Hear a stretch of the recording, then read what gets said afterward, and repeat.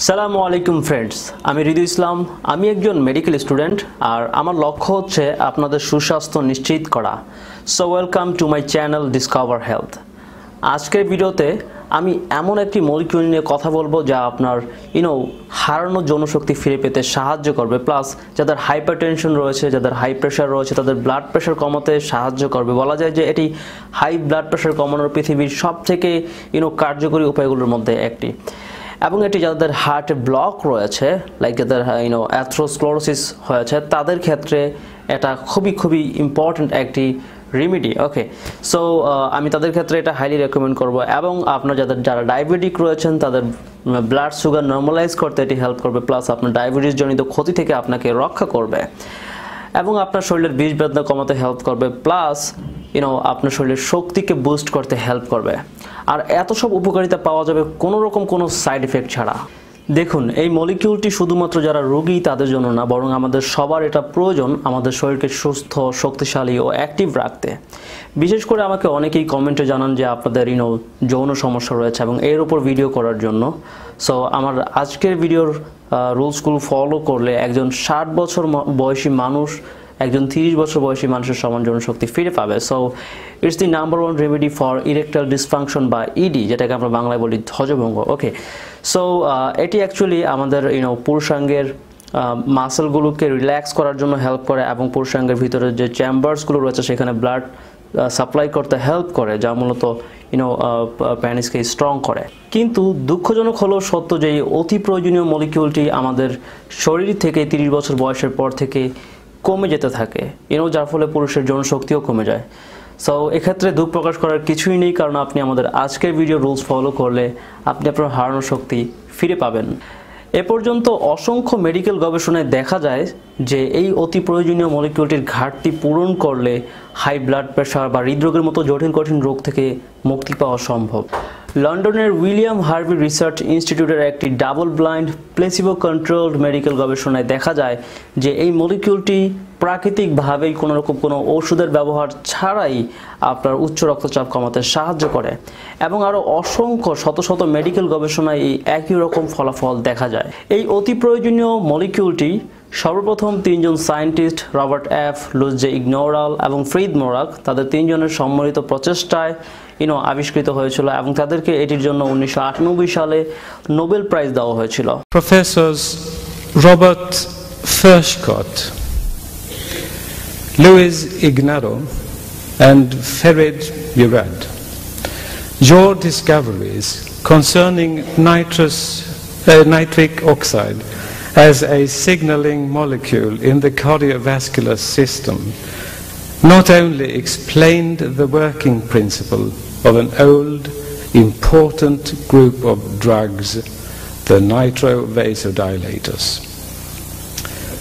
They also opened new avenues for patient treatment and diagnosis of various diseases. Your discoveries lifted medical research into a new era. On behalf of the Nobel Assembly at Karolinska Institutet, I wish to convey to you our congratulations, and I now ask you to step forward to receive your Nobel Prizes from the hands of His Majesty the King.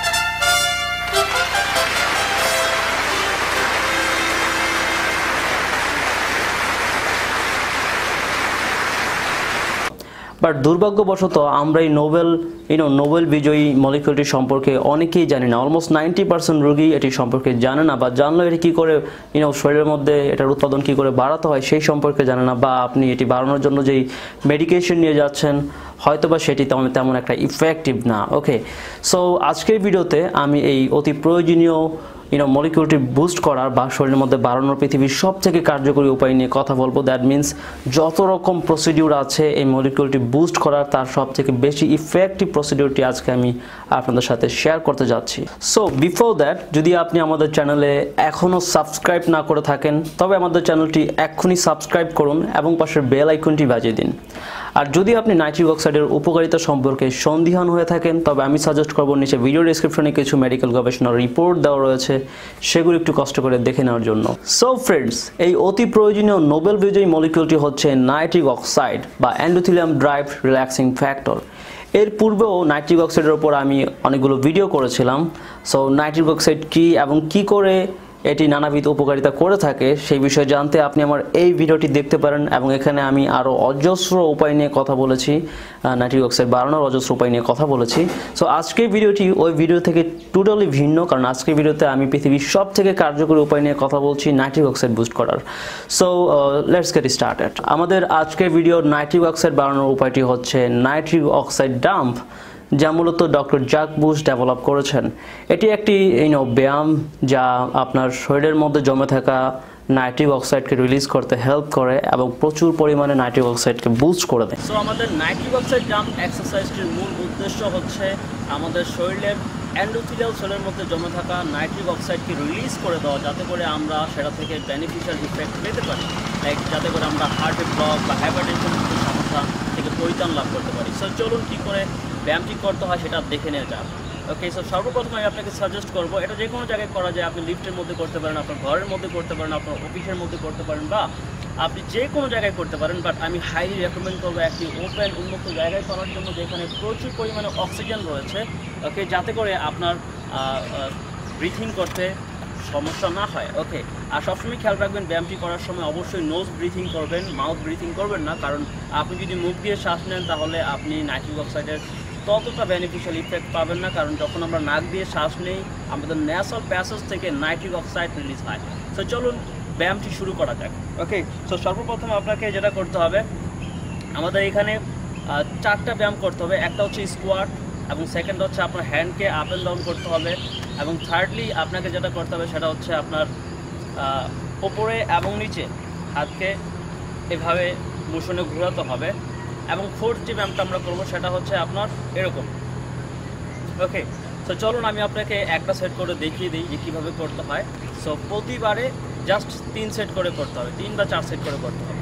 ওকে, আমি 20 বার করে, আমি প্রতি সেটে 20 reps করে নিতে পারি। So আপনি যদি ফিট না হয়ে থাকেন আপনার জন্য 5 বার বা 10 বার হলে দ্যাটস এনাফ। সো আমি এখন 20টা স্কোয়াট নেব। ওকে, সো এইভাবে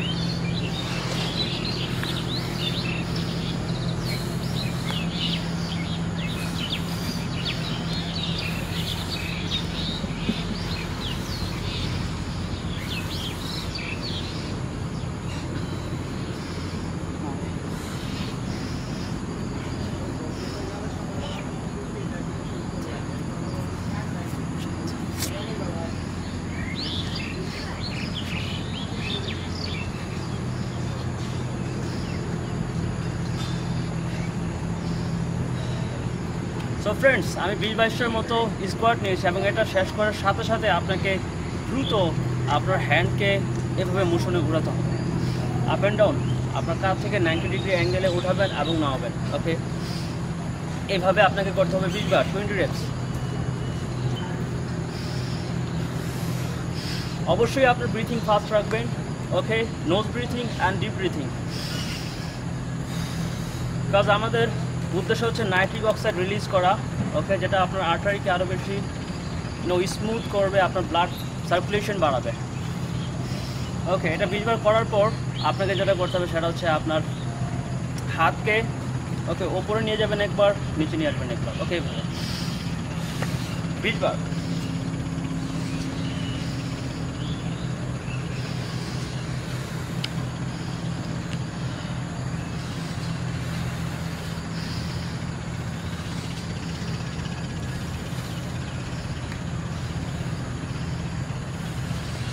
যখন উপরে উঠাবেন হাত থাকবে পিছনে, আর যখন সামনে নিয়ে আসবেন হাত থাকবে সামনে।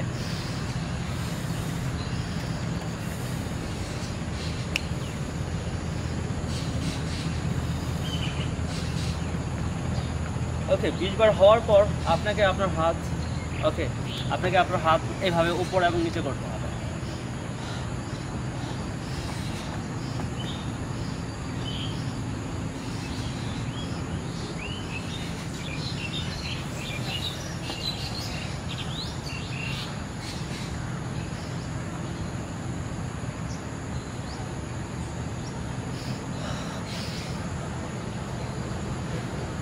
আপনার চেস্টটা যেন সমান থাকে, একটু সামনের দিকে ফুলানো এবং হাতগুলো এইভাবে থাকবে। ওকে, এবং ব্রিথিং কন্টিনিউয়াসলি চলবে। সো এটা 20 বার হওয়ার পর আপনার এই 4টা ব্যায়ামে জাস্ট একটা সেট হলো। ওকে, আমাদেরকে 4টা সেট করতে হবে। আমি 20 বার করে করেছি প্রত্যেকটা ব্যায়াম, আপনি 5 বার বা 10 বার করে শুরু করুন, কারণ আপনার জন্য অতটা হাইলি স্ট্রেস দেওয়া ঠিক হবে না, যেহেতু আপনি নতুন। আপনার ফিটনেসের সাথে সাথে আপনি এটা বাড়াবেন। ওকে, সো আমাদেরকে আবার পুনরায় এই ব্যায়ামটি করতে হবে।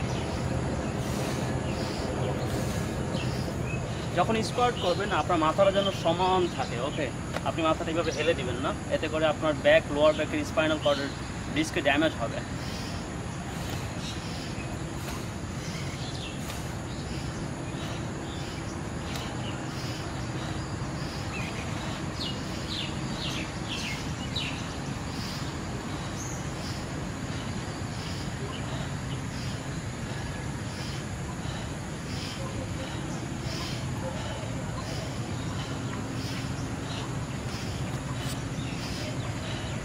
এরপর এগেইন 90 ডিগ্রি অ্যাঙ্গেলে আপনার হাতকে আপ অ্যান্ড ডাউন করবেন 20 বার।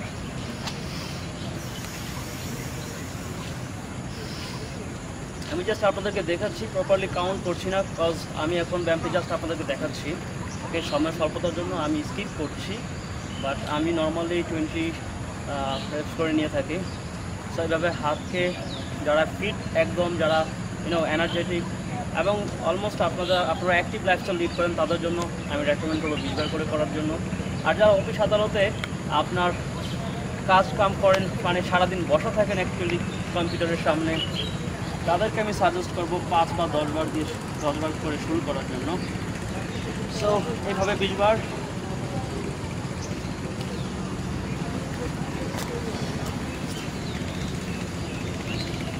And after that you have to do it like this. Okay,